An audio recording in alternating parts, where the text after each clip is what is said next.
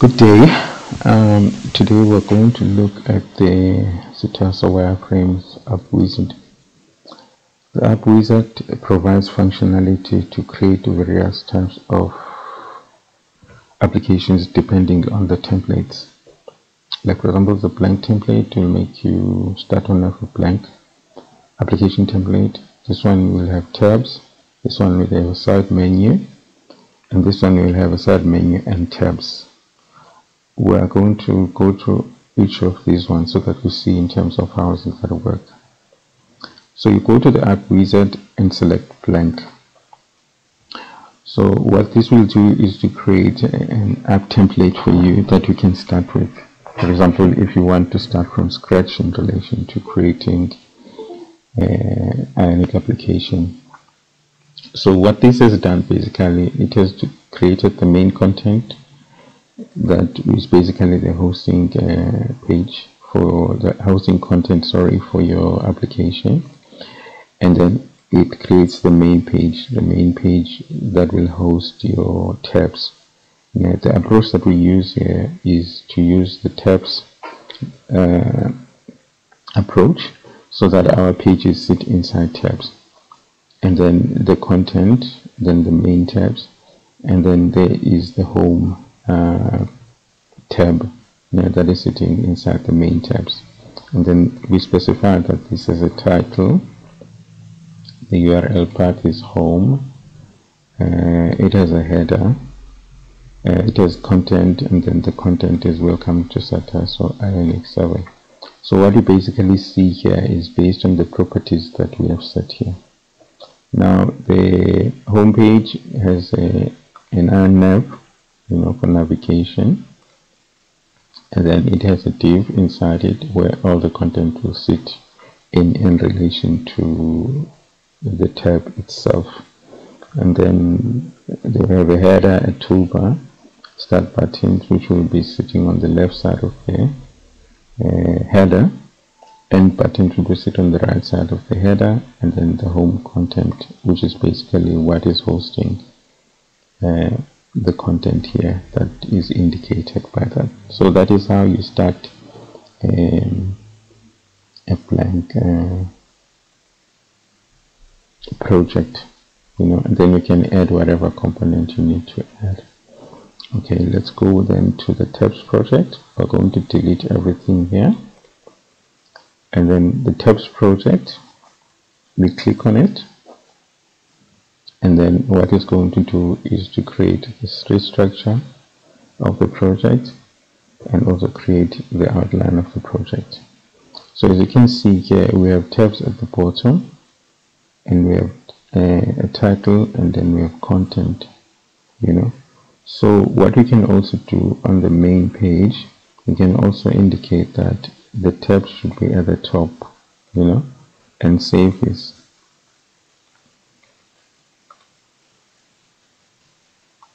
And then our tabs appear on the top there.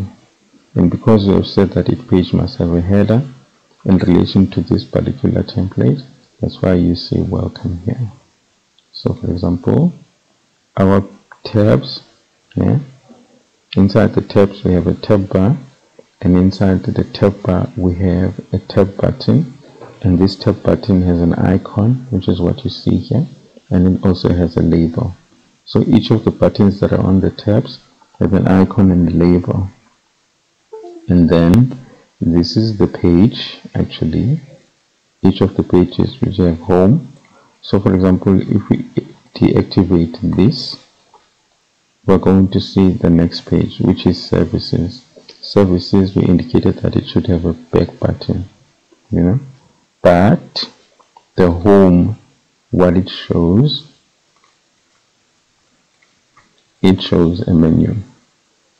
Oh, it doesn't show a menu. Okay, we don't have a menu here. Forgot.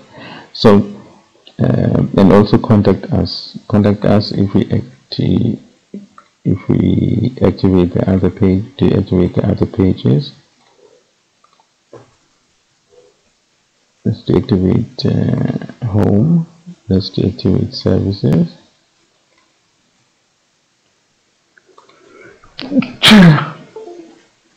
excuse me, contact us has a back button, which basically means that if we go back, it goes to the home welcome, you know.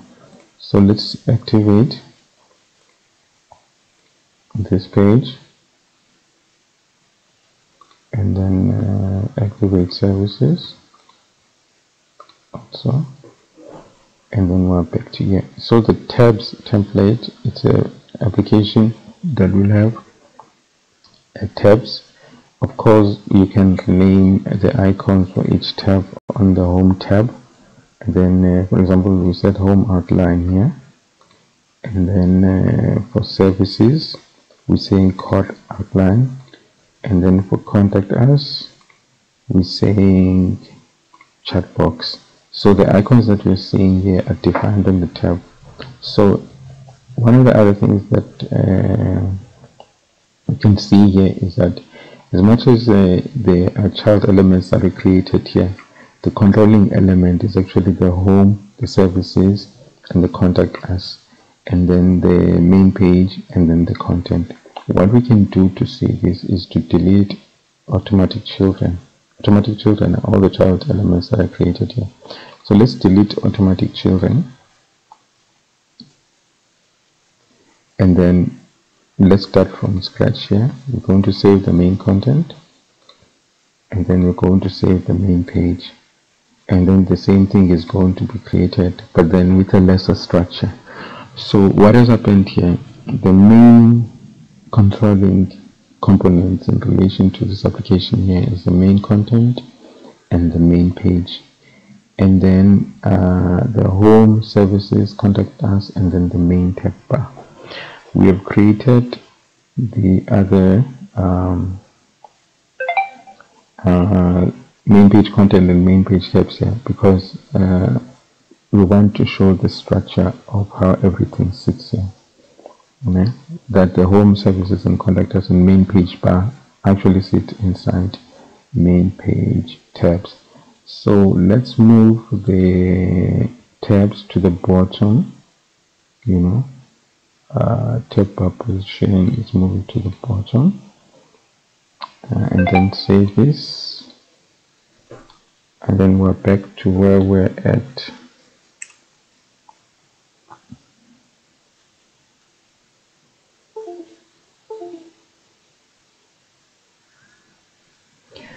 We're back where we're at in relation to how the structure of this application is. Okay, now let's go to the next template. The side menu. If you select the side menu template, it's going to create a structure of your application, but there are no tabs here anymore. But then it's going to create a side navigation, a side menu with the various pages. We have created, excuse me, we have created 3 pages in our application, you know, and that is what you see here is home, its services, is contact us. And now there are no tabs, but then there is a side navigation. So what has happened here, the main content was created, then the main page. Then after the main page was created, the main menu was created. But as you can see here, the main menu has a header and a toolbar and a title. Right? Header, toolbar, and the title, and it also has content. And inside the content, we have a list which sits these list items here. Right? So each list item is inside a toggle because when we click the menu, we want to close the menu. As you can see here, this is directly going through to the link that you see here, like contact us. There's a link there at the bottom, so that's why it's showing the server here link, because it's from root. This will work outside of the application. So our side menu template is like that. It's a template where we have each tab, you know, inside tabs, because all of these pages, as I've indicated, they sit inside the tabs, but when you navigate to them, they will navigate properly. So you can create other pages following the same approach, because the way that the page shows on the drawer is because we said show in the drawer list, and then we specified that it should show on the main menu list. The main menu list, which is basically the main menu list inside the menu. There's the menu, which is what we access when we create it. Click here.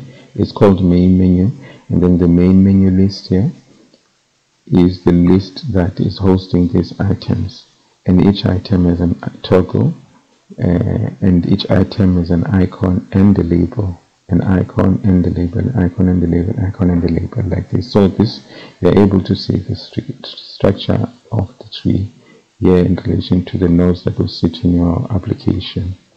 So for example, if we had to deactivate this one here and build it, our services as a back button, because if you go through to the services page, we have said when we are creating the template, it has left buttons, but it has a back button. You see here it's saying it has menu button, which is nothing, but there's a back button, so that the back button is shown for our services, and our back button goes to the root. So let's activate this again, and then that is how the side menu template works. Side menu does not have a tab bar, it just has a menu, and you have your pages inside the tabs as indicated here. And of course, to use the custom view approach, you go there and click custom views, and then it will generate the documentation for you that you need to recreate the application. And this has excluded the automatic child components, but focus is just on the main components that you need to use. I will take you through this step later on. And then that concludes our side menu approach. Now the last one that we have is, let's delete this. The last one that we have is side menu and tabs. So the side menu and tabs is a combination of tabs and the side menu in the same template. So we're going to select that side menu and tabs, and then it's going to create our structure for us, and then the template of the application. So this is the side menu we have here, these are the tabs. So as earlier indicated, this is the structure of our application. Let's document this so that we can recreate it later via the custom view approach. So this is our document here. There we go. So also again, we have 3 pages that we have created here: the home page, the services, and then the contact us. So what we've said, for example, on the home page, we've said the title should be welcome. This is the icon that you see in the tab bar and also on the menu. When in navigation, we use the router, and then we go to the starting page. The tab is home, and then we said the home tab has a menu button, it does not have a back button. And then we say it should show on the drawer list, and then it should show on the tab bar, and we gave the name of the tab bars: main menu list and the main page tab bar. And the main page tab bar is inside the tabs. So the main page tabs, which is the main router for the application, the root controller for the application, and then the tab bar. The tab bar is a tab button, an icon, and a label. So this is a tab button, it has an icon and a label. And then we said that it should also show on the menu, So the menu is sitting here, main menu, and the main menu has content which doesn't have padding, yeah? And then there's a list there that hosts all of these, and then these are added. So you can create as many pages as you want. Some of them you can indicate that they need to show on the menu and not show on the tab bar navigation, so that you have access to them. So these are the app wizards templates that are available now to make it easy for you to create your application. So as you can see, we automating the processes so that you have a starting base in relation to how to create the applications based on the blank template, the tabs template which doesn't have a menu, the side menu template which doesn't have a tab bar, and the side menu and tabs template which actually provides you with this final application template here. And then what we do is we can always start from scratch by deleting everything and then creating an application. So the other thing we have added here is these indicators. The 13th here means that this is the number of components, and out of the 13th there's 11 components which are actually automatically created by the application itself. Because what we have done, we have not created any of these components. The space structure that you see here, we didn't create it. It was created automatically by the system, but there are main components that are controllers, which basically means that, for example, for setting your application, you need to have main content, you need to have the main page. And for example, if you need to have a page on your application, then you need to have a tab inside tabs, like this. So that's the approach that we are using, because we also want the navigation, the routing to work properly in relation to this, and so that the components are linked. So as indicated here, you can add any component within. For example, if you want to add a component here, let's perhaps add a list. And then there's a list. Let's add a list here. See, this is analyze list. So as you can see here, analyze list is there. Now what we can do here is to also add an item. An item with an input. Let's say we call it first name. This is a string, this is a text box. Let's add this here. So what we've basically done here now is to include an item with a text box with a floating label, where for example we can have our inputs. So you are able to add any component that you select depending on what you want to do. For example, if we said we wanted to add an image or anything, like for example an avatar, let's say assets 1.jpg. I'm just testing. There we go. So we've added this avatar inside the content after the list. So you can add any component that you want in any component that you want to by just following the strict structure, because you see here the parent component of this avatar is the home content. So which means that we build up your application depending on what you need to do. So this covered the application wizard. I'm just going to delete this because I was just making an example about it. And then as you saw here, we added the first name. What I'm using here is the property component, which creates an item with input. With an input, it's a combination of that.